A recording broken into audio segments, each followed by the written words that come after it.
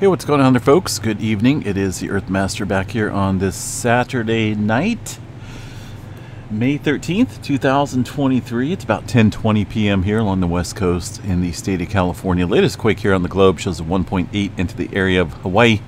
Let's go ahead and jump in there real quick and see what we got going on across this area. Most of the movement today across the Pahala area, but also still seeing some earthquake activity around the Kilauea volcano. No major changes, just still continuing with that little earthquake swarm. We did have a 5-pointer up here along the Aleutian Trench earlier this afternoon, a 5.4 at 118 kilometers deep. Also one earthquake here, northern end of the Kuril-Kamchatka Trench, also this afternoon. It looks like late afternoon, 34 kilometers deep. All right, so what do we got here for the west coast region? Got one little earthquake here just off the coast of Alaska, along the North American and the Pacific plate boundary up here. We don't see too much earthquake activity here, but it does happen. 3.9 coming in earlier this afternoon. All right, as far as Northern California activity goes, looks like our last recorded earthquake was a 2.3 this afternoon. Very shallow earthquake there at the surface for the most part.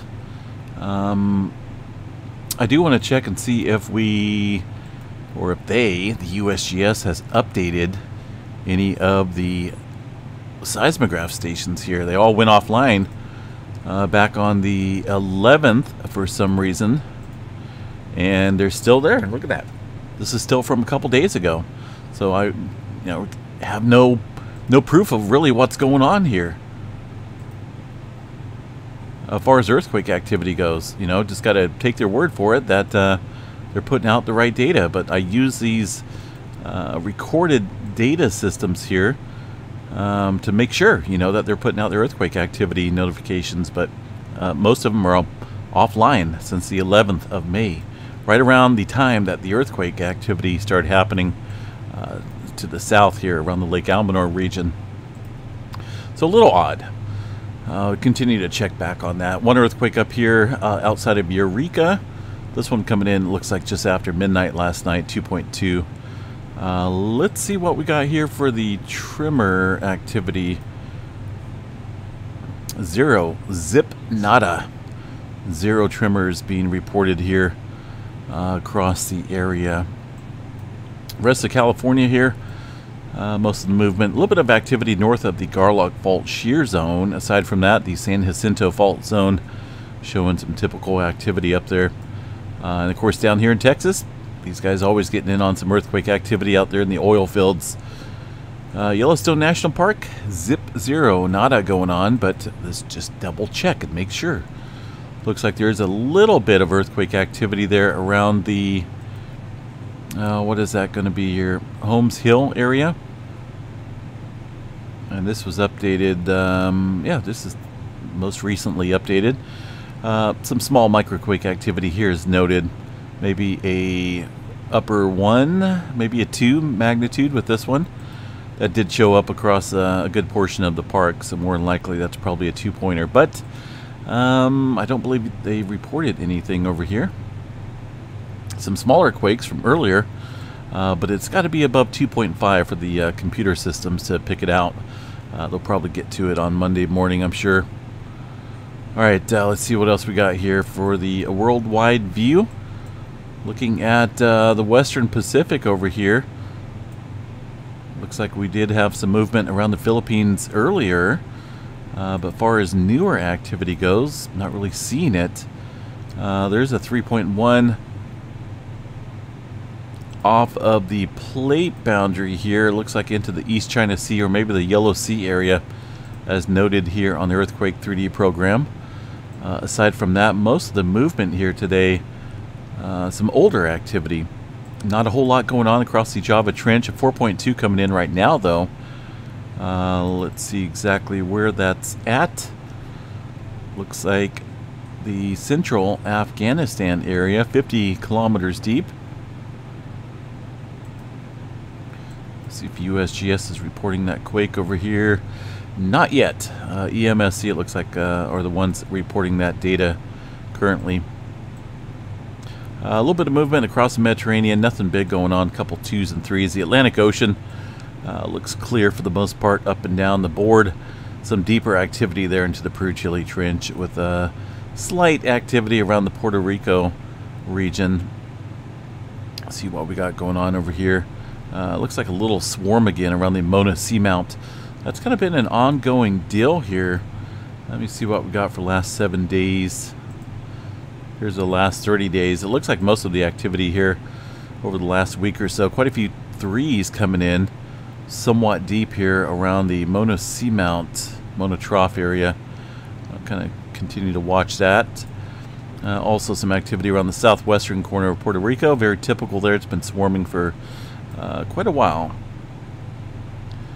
Alrighty, let's see what else we got. New Zealand. Anything going on out in the New Zealand region? Not seeing anything. Nothing being reported here across the area. But let's go check it out. See what's going on there. Nothing really.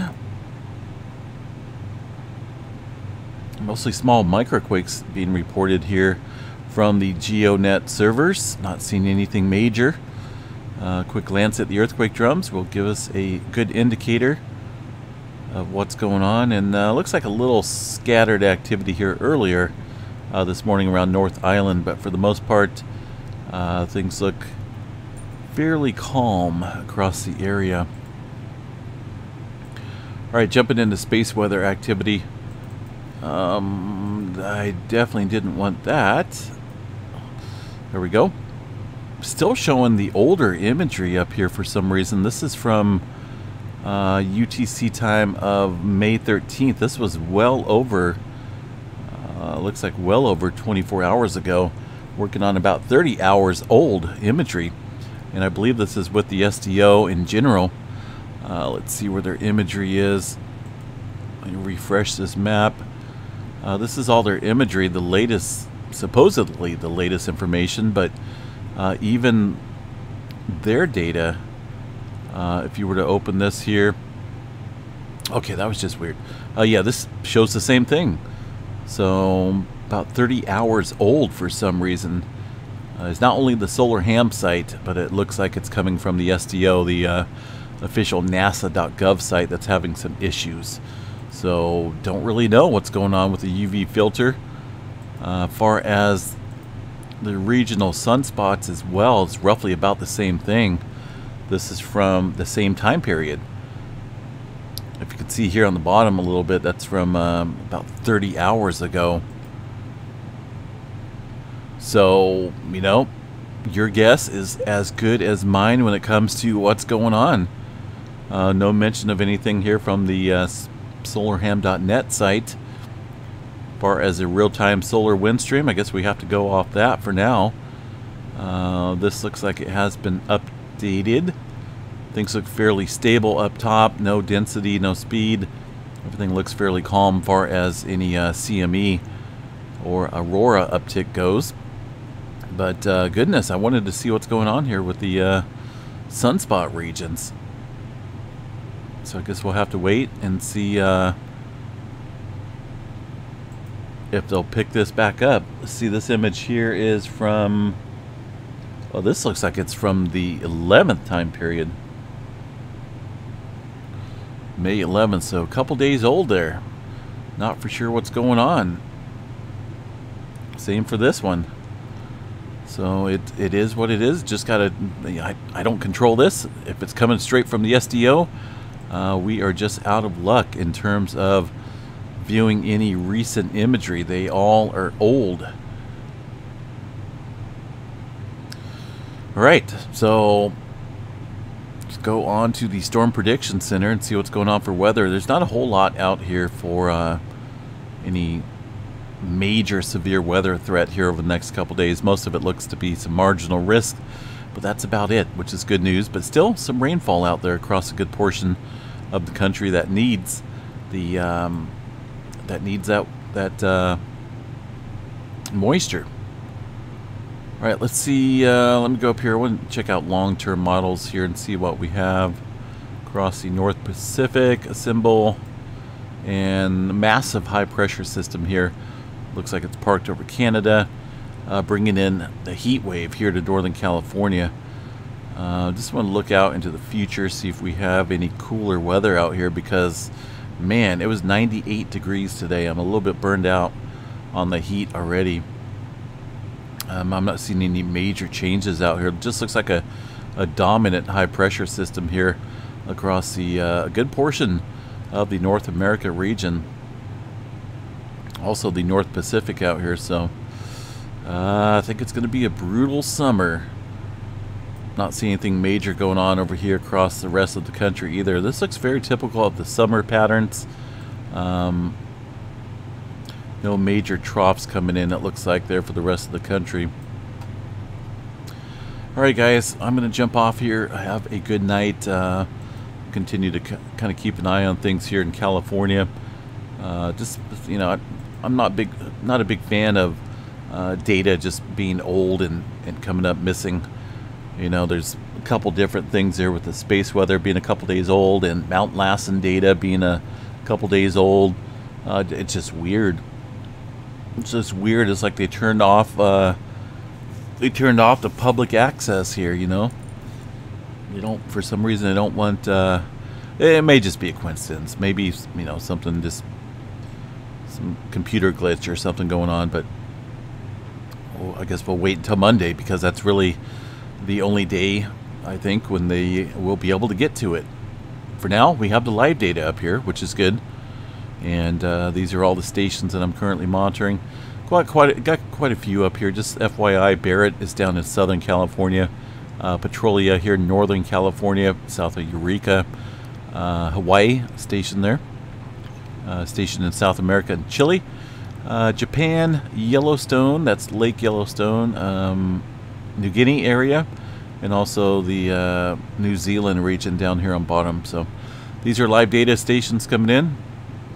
Any earthquake activity in these locations will definitely show up.